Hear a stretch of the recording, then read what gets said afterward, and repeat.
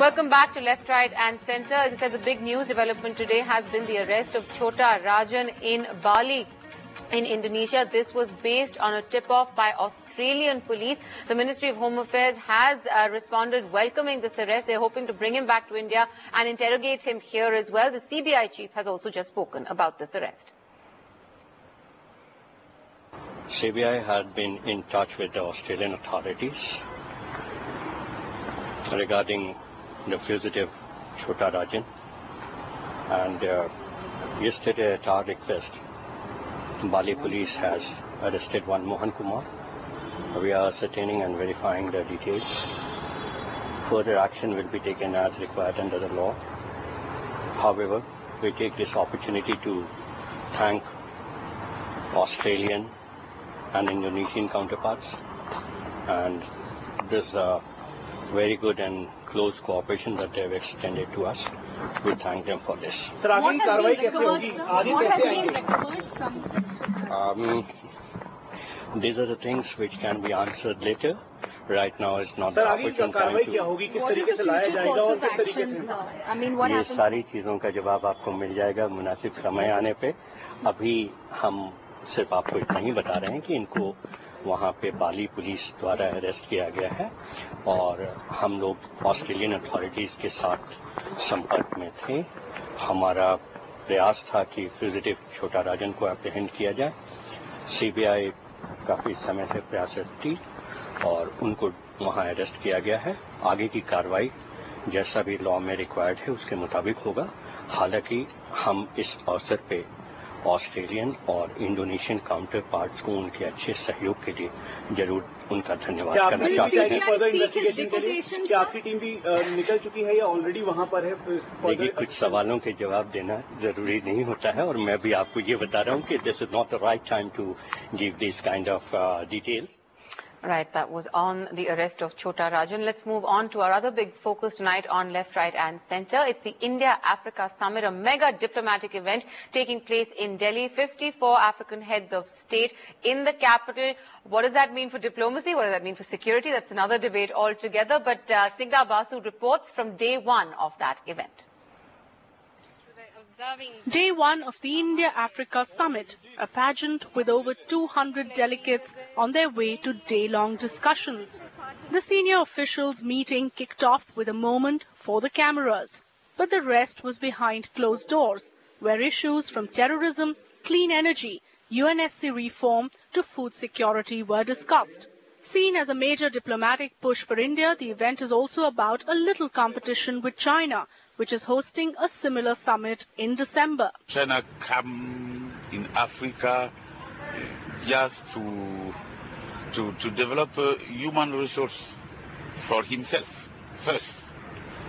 But India, I think, try to translate technique or skills for us. It's not the same way. Nevertheless, India is lagging way behind China when it comes to business with Africa.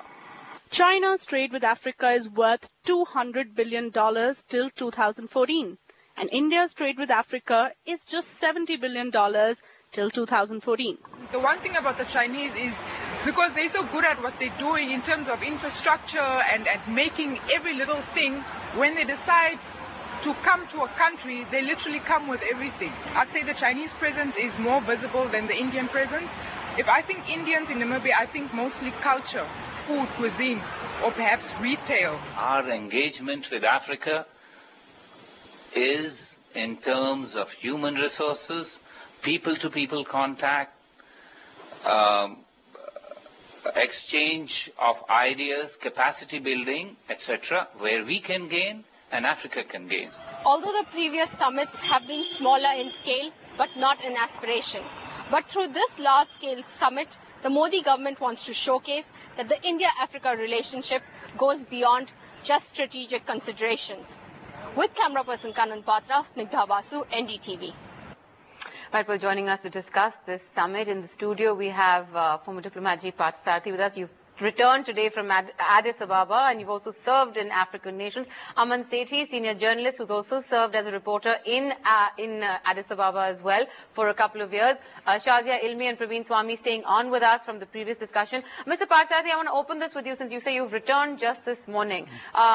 This summit is really something that, as a diplomatic correspondent in India, I've not seen take place in a long time, perhaps ever. So many heads of state from African countries in one space in Delhi together. It's an evolutionary process. It started in 2008 in the India-Africa summits. Earlier it was confined to 12 to 14 countries. Yeah. This time it's more ambitious, it's 54. But I think the larger issue one needs to bear in mind is contemporary importance. We are seeing a world order where major economies, whether it's China or European Union, are lagging and slowing down. The largest growing markets are going to be Africa and Latin America. For us, it's the largest growing money is on our Indian Ocean shores. We have a security connection with them, and therefore cultivating them is very important. And this comparison with China is not a good thing to do. The Chinese have some USPs, which is infrastructure projects. Now, having served in Africa and having just come back from there, where we've just built an Indian company, the Kanori Industries have just built the first denim factory in India, in Africa. Others have done likewise, like many years ago, Walchans in sugar. So I think we should stop this competition business and concentrate on what wins us political goodwill, compare goodwill with our capacities. We have focused, as one of the African speakers said, largely on training Africans. We've had at certain stages from, say, Tanzania, 200 water resource engineers who've set up all the irrigation projects there. Indian assistance there is important in those terms. Yes, trade has gone up to $72 billion, which is more than our trade with China. Investments in Africa. But you're looking at a country versus a continent. Yes, but then they look at the size of China and the economic size. But this is a growing market, and it's vast natural resources. As I said, leaving aside Ethiopia and so many other countries, most important contribution we made came during the last 2 summits, which was satellite linkages through Senegal to provide their schools and hospitals with direct links. Okay. Aman, I want to ask you as well, because one of the guests my colleague Snigdha spoke to said that, when you think of China, you think of big infrastructure projects. When you think of India, you think of culture, cuisine, the diaspora, because there's Indian diaspora in every corner of the continent, no matter which country you go to. How do you translate or cash in on that soft power that clearly Indians have generated? Well, I think there's a fundamentally different way in which the Chinese operate in Africa. So a lot of the infrastructure is by state-owned companies called parastatals, which means that they come with the kind of money that a government can put behind a company, and they take on accordingly very large projects. In India, it's largely private sector, which, I think one way of thinking about this in terms of even this kind of small culture, etc., is just to kind of look at some stats. And one way of thinking about it is that India primarily imports crude petroleum. That's like 35% of our imports from Africa, primarily from Nigeria. Yeah. India primarily exports processed petroleum. So I think there's a lot of, and if we look at Indian investment in Africa, it's quite minuscule. So if you look at, say, the Prime Minister in his conversation with African editors said $50 billion of investment. But out of that, about 95% is money that's round-tripped through Mauritius. So about 45 billion out of that is perhaps Indian money that's gone to Mauritius and come back. So, Mauritius is one of the largest investors in India, and Mauritius is also one of the largest destinations of Indian FDI going out. Right. So I think that gives us some sort of a pattern. So I think that the picture, I think what summits like this do is they generate good intergovernmental goodwill. But I think if you kind of look at the data and you kind of start opening it out, you realize these are 54 different countries. The engagement with each country is different. And I think that the picture is I think the way that a lot of these summits tend to work is they prioritize big projects and big money and big corporations, including Indian corporations. So they want market access, they want these kinds of things. The India story is largely kind of freelance traders and freelance operators. Which is what it has been consistently for generations. So it's pretty much still that. Except I think, to add to what he said, what we are doing by way of human resource development there is highly appreciated. Skills development. This is point one. The Chinese, let me put it to you this way, are looked at as being very mercantilist and racist, which we are not. They've had problems in the past because of that. So I would not like to get into this business because Africans are very sensitive to outside exploitation. Yeah. Go where you are naturally expected and wanted and make it a mutually beneficial affair. No free lunches. But that is the challenge, I think. Praveen, I want to bring you and Shazia into this as well. But Praveen Swami, first, one of the other issues that is going to be discussed at this summit, apart from the economics of it all, is also on, security cooperation. We're looking at vast terror networks that have consistently been operating out of African nations. In your view, is this summit going to yield anything tangible when it comes to security cooperation? Well, India's big concern, of course, being security in the Indian Ocean. Piracy, for example, emanating from Somalia imposed enormous costs on the Indian trade, with insurance premiums jacking up, with the cost of transiting cargo through the area jacking up. And the problem really is that India's armed forces aren't in a position as yet to become net providers of security for the entire region. That's a role that certainly India, many expect India to fulfill in the long term, but we're very far from there. On counter-terrorism cooperation, yes, there are lots of problems in North Africa, in East Africa, which potentially impinge on Indian interests. But India's historically been very, very reluctant to get involved in things even much closer to our borders. Witness our reluctance to get involved in the multinational coalition now fighting against the Islamic State. I don't think there'll be any appetite in New Delhi for strategic involvement in other international coalitions involved in parts of Africa. We have had some levels of military cooperation. We have Indian military officers in many African nations. We have robust military-to-military training cooperation with many countries. But I think the reality is that the expansion of Chinese power in that area has been far more dramatic. And that's a function of Chinese wealth and investment in their military. I don't see that changing anytime soon. Okay. Shazia Elmi, lots of issues on the agenda, but something that you hear consistently from many African representatives, ambassadors from various African countries, for example, in Delhi, they say is that, nobody thinks of us unless there's some crisis, disaster, calamity, war, something that's not very pleasant, or the Ebola virus that brings Africa back on the map and African countries back on the map. Do you think that a summit like this is also, in a sense, a PR exercise that's going to work towards creating an awareness about a continent which most Indians are not very familiar with? Yes, it's so much like taking the heart out from the heart of darkness, so to speak, which how Africa has been spoken of. But, everybody keeps saying that this is beyond strategic importance and considerations, and Prime Minister has also said it. And I would agree to a great extent with that, because this is so much more. If you look at India and Asia, look at the colonialization that has happened to both the countries. Look at the socio-economic indices. Look at also the fight against injustice and poverty that both these entities face day after day. Look at the huge linkages and kinship that has been there. But we also have to look in present situation as to where India stands and what Africa thinks also of India and how much it supports India where the WTO rounds are concerned on agricultural subsidies.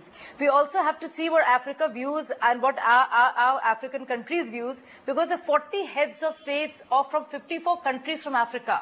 Now this is a brilliant and a vast diplomatic outreach ever that has happened of this kind. Right. So imagine on something like TPP, the Trans-Pacific Treaty, what do African nations feel? And also building institutions, capacity building, human resource development.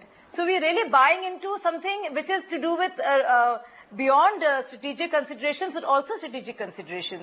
Also investment in each other.